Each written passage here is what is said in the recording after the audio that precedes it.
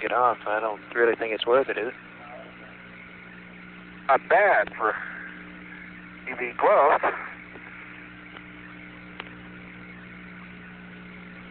Can you see me, Bob? We're watching Gene right now. You disappeared out of sight a long while ago, Gina. Watch the left corner there.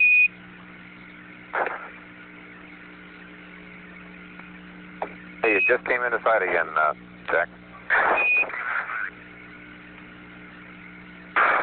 Hey, leave me enough room to deploy the heat flow. I'm going to. I'm looking for a place away from craters and rocks.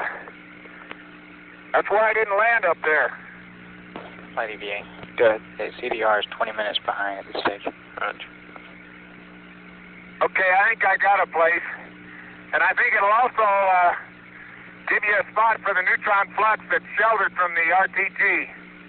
Okay. So you have a place like that, Jack? Well, pretty much, I think, Bob. Okay. Let me work on it here a little more. Okay, and right now you're about 10 minutes behind the timeline, Jack.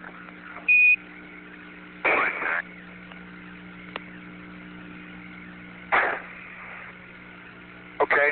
Bob, I'm only going to spend another minute or two on the fender. We'll catch up.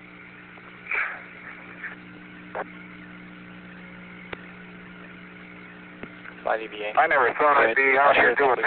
I'm on this fender right now. Well, I tell you. Yeah, he said about 1 more minute or so. Okay, I'm going to go back this way. Central Station can be near a crater.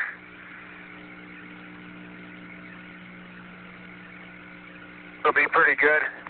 That'll put the lean right out over there, which is probably all right. The perimeter out over there, which is probably all right. Try to put your drill holes a little too close to that rock, though. Bob, ask Mark if he's worried about rocks as much as craters. Okay, I got a rock about 2 meters in diameter, partially buried. You copy that experiment? I copy, flight. That one of the probes may be near. Stand by and define near. Well, it could be 10 feet. Flight exam. Okay. Flight ALSEP.